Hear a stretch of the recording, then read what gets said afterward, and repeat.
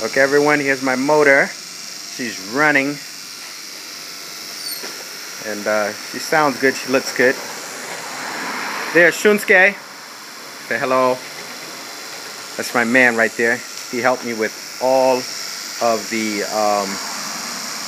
CNCing in the inside and stuff like that. So he took care of all those small things. Nice guy.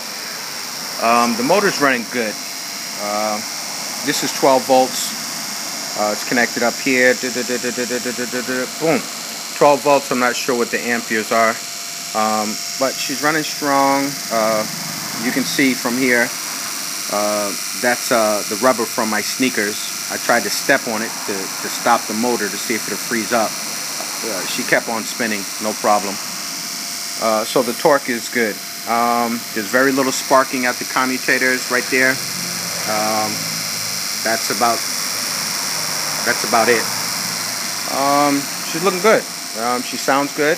I'm happy with what we've gotten so far. We'll bring her up on 24 volts and 34 volts and so on. And I'll update you on the progress as we go. But as I always say, keep it clean and green. Enjoy.